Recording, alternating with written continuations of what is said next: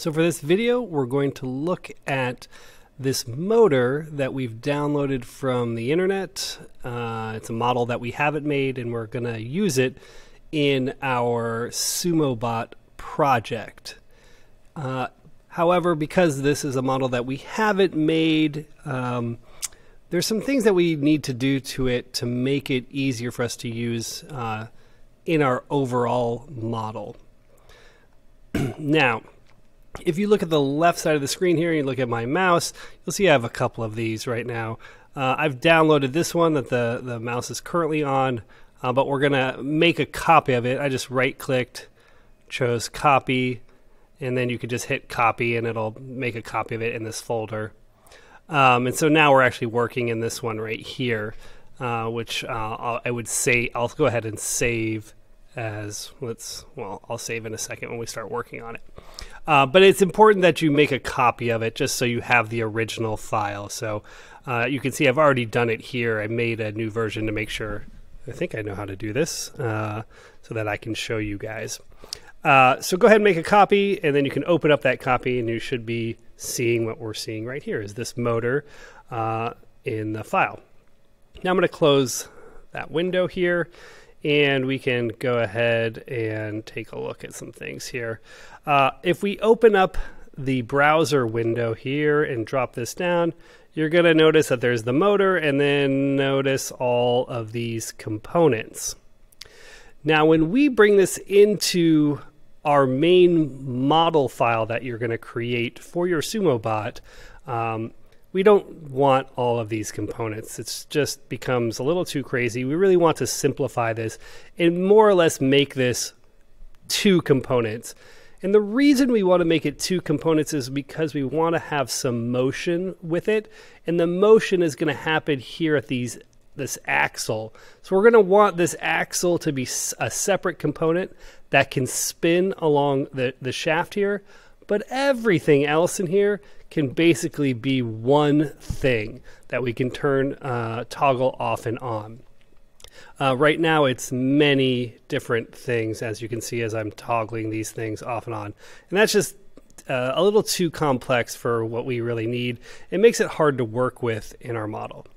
So how do we sort of deal with this? A couple of things. We're going to first right click on this kind of topmost part of the browser and just double check that this says capture design history. We don't want to click it. We actually don't want to capture design history.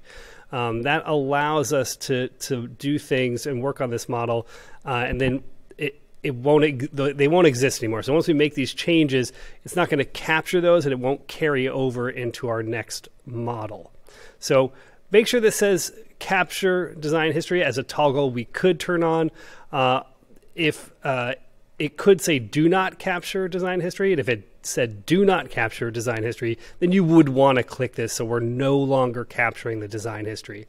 So I'm not going to click it because it's already not capturing design history, and I know that because it's saying I could turn it on, and I don't want to. Sorry if that's a little confusing, but that's what that is.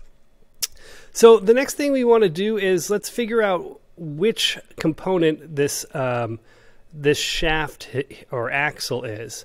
So I'm just going to start to turn these off. Okay, it's not that one. This is the main body, so that's good to know. Okay, so this second one right here, part 2.1, is the axle. So let's see if I can go in, rename it axle. And then, well, actually what I'm going to do is I'm going to go in here and let's rename this one.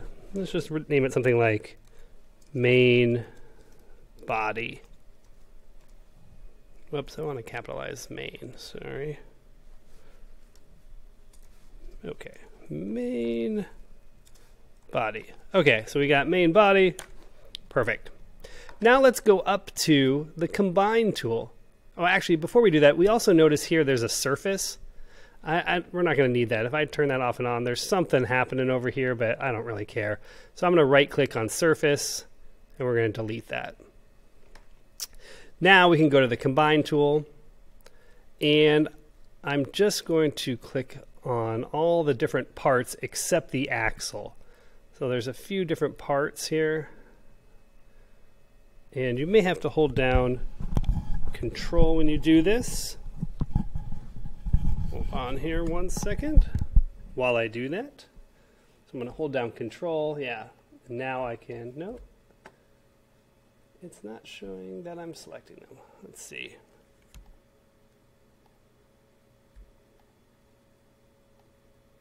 All right, what if I hold down nothing? That might be working. So, all right, we're going around, and I'm just going to try and select all these things. These two, it's only showing me as 2 selected things. That's weird. 3. I need to be very particular about selecting. 4. Nope, got rid of that one. All right, let's, we're just gonna, we've got the 4 things, so let's just go ahead. We want this to be a join. These can be not selected. We'll click OK. All right, and if I open this up, I should have a body in the main body. Oh, it's showing me a couple of bodies here. 1, 2.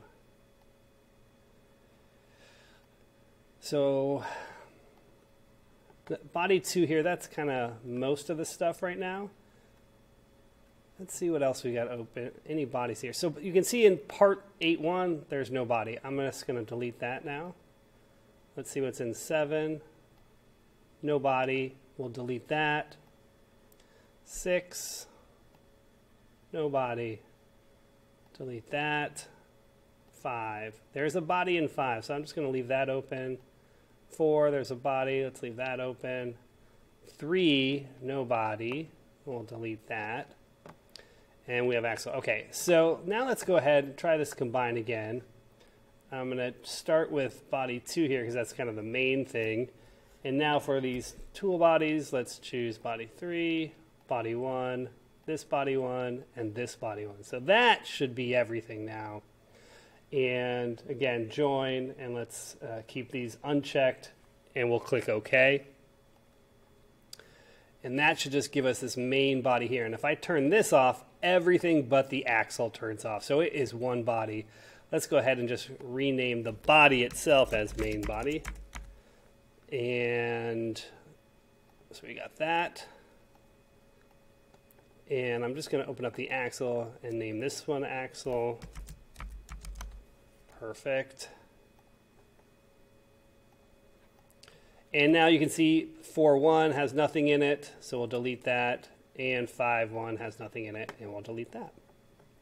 So now what we have is a body or a model here that's basically only made of 2 parts. We've got the axle and the main body. And now we can use those once we get into our model.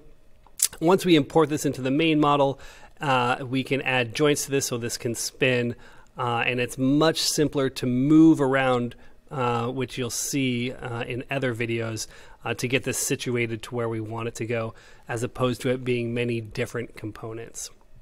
I hope that's somewhat helpful for you. Please let me know if you have any questions, and thank you for watching.